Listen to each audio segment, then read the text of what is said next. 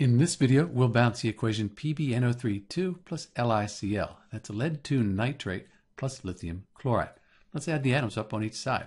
We have one lead, and then this NO3, it appears here, and it stays together in the chemical reaction. It's here again.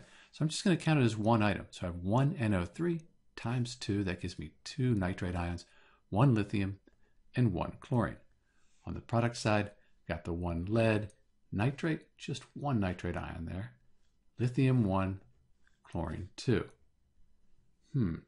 Why don't we balance the chlorines first? We could put a 2 in front of the LiCl, then 1 times 2.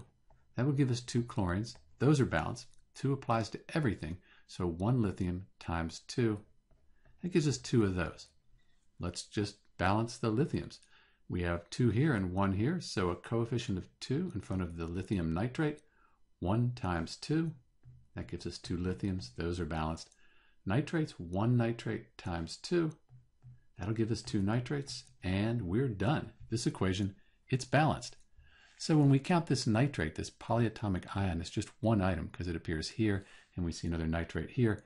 Makes the balancing a little bit easier, and you're less likely to make mistakes. This is Dr. B with the balanced equation for lead-2 nitrate plus lithium chloride, and thanks for watching.